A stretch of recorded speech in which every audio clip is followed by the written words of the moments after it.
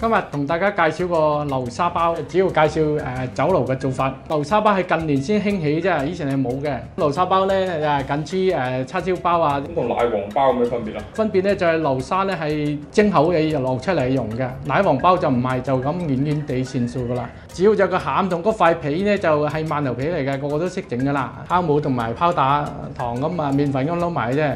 今日主要介紹係呢啲嗰個餡多啲材料，咁但係屋企都整到嘅材料咧，喺超市買到嘅。咁又係呢個問題啦，咩為之一個好嘅流沙包咧？基本上搣開都係呢啲黃係流出嚟㗎啦，饅頭皮即係只要蒸完起嘅鬆透咧就 OK 嘅啦。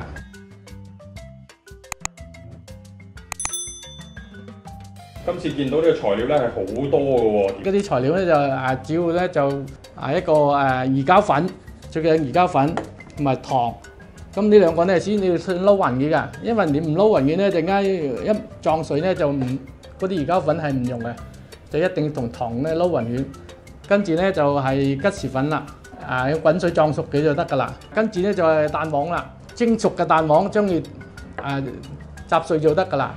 整好咗所有材料咧，又加埋嗰隻牛油，嗰隻植物牛油，倒埋落去撞溶咗之後，放喺雪櫃嗰度食硬嘢就搞掂㗎啦。因為呢份咧就係我預先做好嘅，第二朝咧就可以攞出嚟切好一嚿嚿嚟就做咗得㗎啦。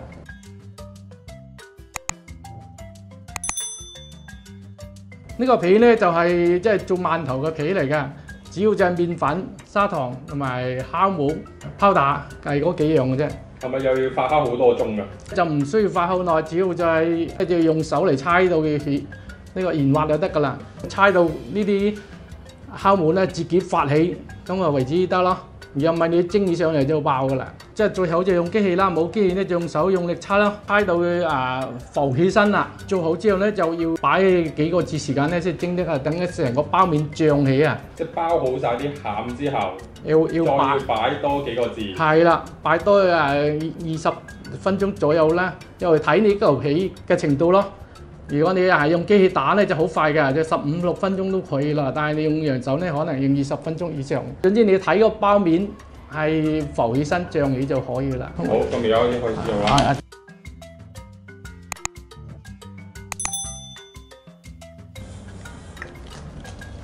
呢個魚膠粉就要落一啲滾水，用滾水撞開佢，即係撞溶佢就可以㗎啦。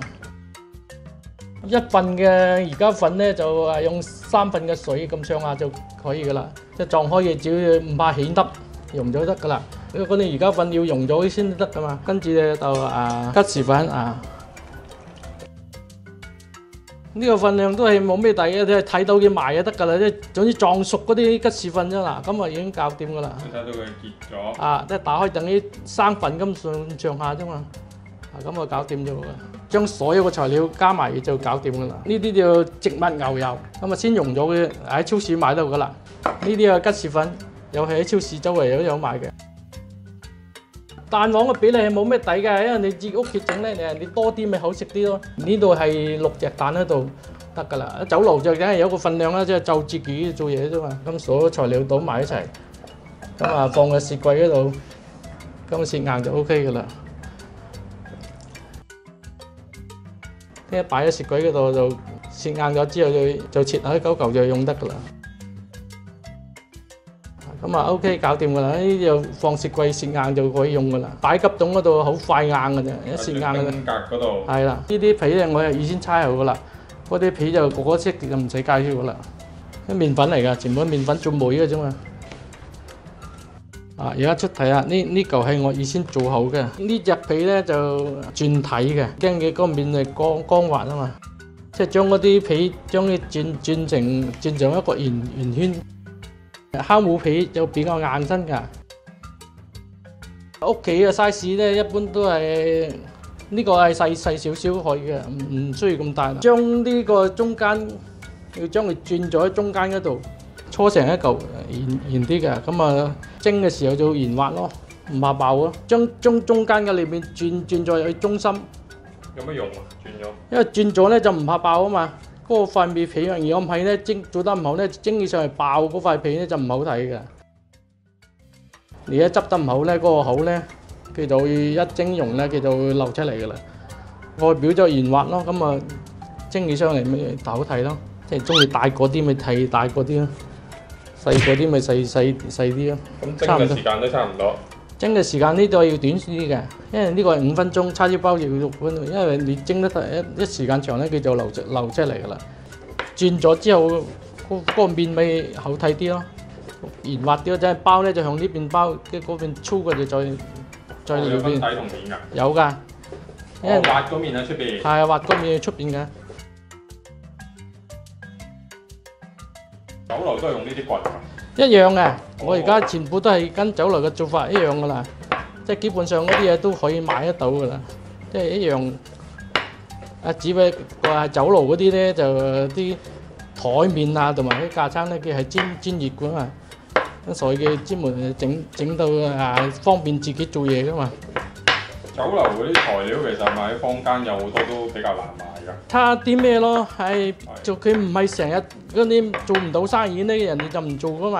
好似之前燒賣皮咁樣係咪？係啊，燒賣皮就冇人買，因為冇人做噶嘛，所以你自己咪諗辦法咯。用其他雲吞皮有坊間就有雲吞皮賣啊嘛，都一樣嘅。雲吞皮都一樣嘅，一樣㗎，顏色就唔同啫。顏色唔同，即係食起上嚟口感咪差少少咯，冇所謂嘅。屋企做執嘅時候咧就好簡單嘅，將嗰塊然後將佢咁搓埋就得㗎啦。最緊要嗰個口咧就一定要包實個口，因為有米咧陣間蒸起上嚟咧，然後一蒸起溶咧，佢就流出嚟㗎啦，咁咪揸埋嘢啫嘛。最緊個口一定要揸到實晒，有咪陣間啲發脹咧就將向呢度流出嚟㗎啦，啲料啦。因為呢嚿嘢咧陣間蒸嘅就用㗎啦，變咗水嘅，咁啊叫做流沙就係咁嘅道理啫嘛。即係嗰個口咧就一定要捉到實晒。都幾大力嘅喎，都係。係啊，要將佢轉到實晒嘅。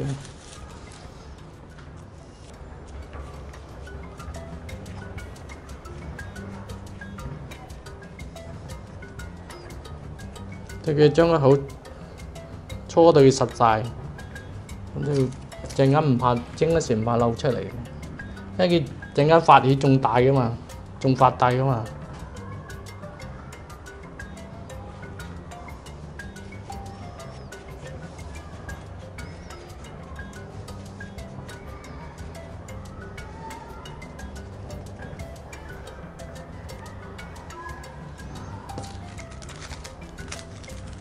一斤麵粉就2錢酵母，即係伊士，我哋行內講叫伊士，即係西式講法，中式叫酵母。2田泡打，咁啊4兩糖，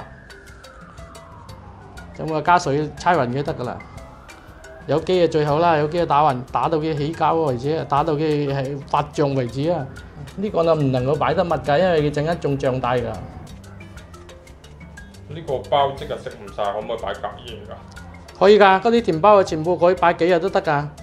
酒樓都係咁㗎。酒樓都係咁㗎，因為甜包係最襟擺㗎，叉燒包反而唔襟擺。即係個餡可以擺幾日啊？嗰啲甜餡啊，可以擺2-3日都可以㗎，你擺雪櫃就得㗎啦。哦，酒樓都係咁嘅。酒樓都係㗎。可以擺幾日嘅。啊，擺到幾日㗎？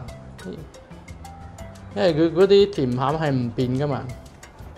咁嗰啲人咧有句諺語咧，就話呢個酒樓點心整定啦，係咪真係有呢句咁嘅嘢㗎？佢因為佢要時間啊嘛，所以你要一定要整定㗎啦，因為你做唔切㗎嘛，你即時即做即買係做唔到㗎。哦，其實係個餡整定啫。係啊，但係包呢個過程就每日做啦。包就每日包啦，粉都呢啲粉都可以擺隔日㗎，一樣可以擺雪櫃㗎。糖皮就唔得。要擺20分鐘。要睇嗰個包面嘅。嗰嚿皮厚靚咧就好快手起，都係用機器打嗰啲啊，打到起就好快嘅。如果你用手搓嘅咧，就要耐少少嘅。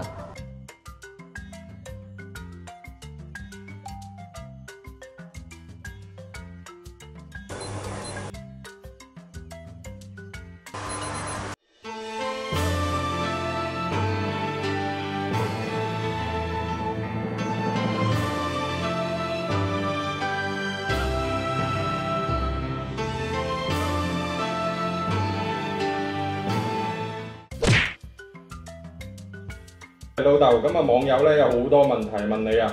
首先咧，第一個就係關於呢個叉燒包嘅。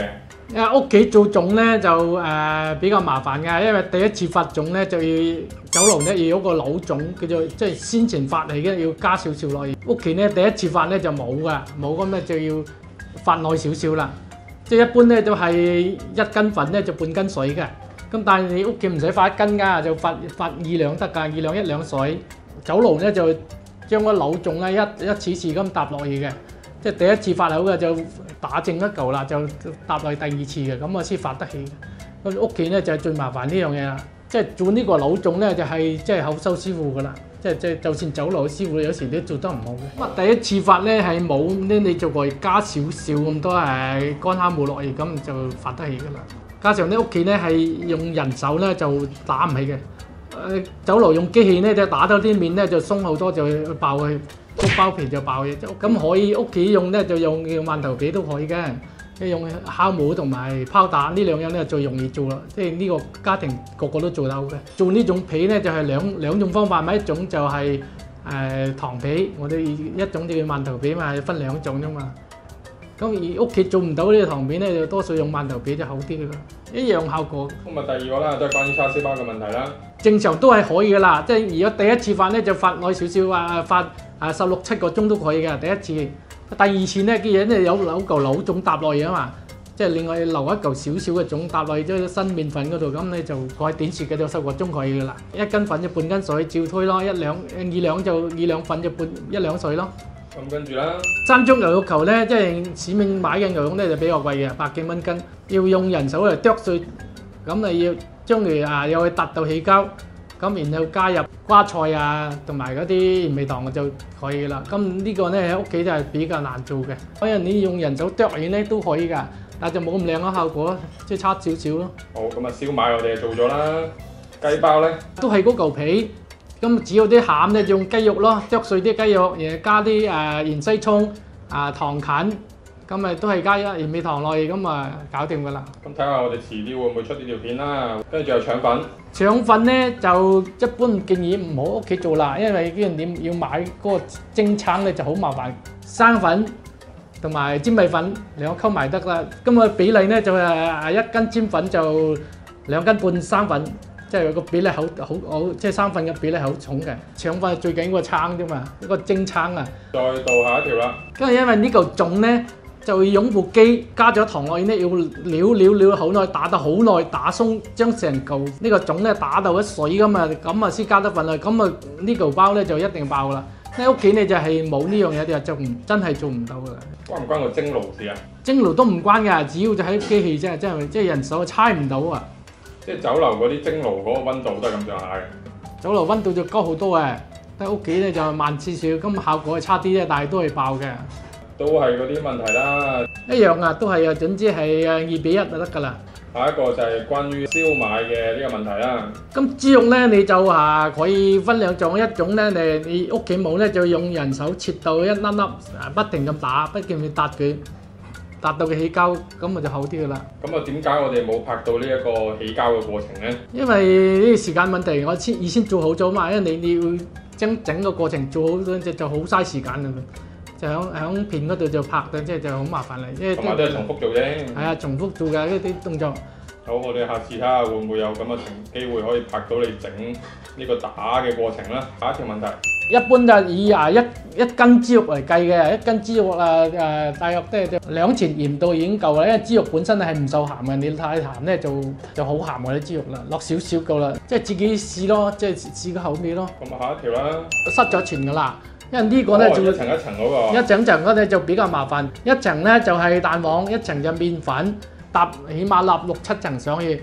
咁中間咧仲要加啲糖冬瓜即係工序比較多好多嘅。屋企係即係建議一般都唔好做㗎啦，而且買唔起價錢，所以就一般都已經冇人做㗎啦。都係燒賣問題啦，唔使㗎。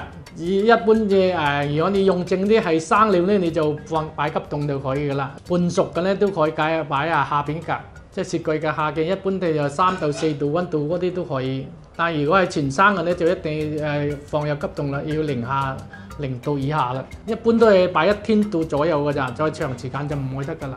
一個粉果嘅問題啦。唔使㗎，因為點一夾就爛咧？因為佢哋好多酒樓咧，而家用咗叫做全生粉嘅，透明嗰隻咧就一夾就爛㗎啦。而家我哋基本上有嘢用咧，都係對搭㗎啦，一半澄面一半生粉，嗰啲就多數都唔會爛嘅。爛嘅原因咧就係因為嗰嚿皮啊落得上得即係水分太多啊。關唔關蒸過籠事啊？唔關蒸過籠事，就係因為整嘅師傅嘅技術問題啦。薯粉都可以，即係薯粉係一般嘢用嚟做梅嘅啫，即係用嚟猜嘅時候就撒上嘢嘅啫。而家酒樓只要用兩種，一種就全生粉，一種就係一半澄面一半生粉。咁啊，差呢個老細點樣嘅意思啦啊？後面嗰隻咧叫做水晶皮啊嘛，即係全生粉嘅，呢隻就好韌嘅。蝦餃嘅問題。以前咧就全部用筍粒嘅，用筍粒加肥肉同埋帶油嘅。而家做下咧就人哋唔用筍粒，因為好多人都係食嗰啲筍粒咧係過敏啊之類啊嗰類。而家好多老細都唔用嗰隻筍粒㗎，就咁用蝦㗎啦。嗰個剪咧有個專門牙剪賣嘅，響專門架餐屋企咧冇咩，咪就用嗰啲平剪咯，冇咁靚啫。屋企就唔緊要啦。啊，再有其他嘅問題咧，都可以繼續喺下邊留言啦。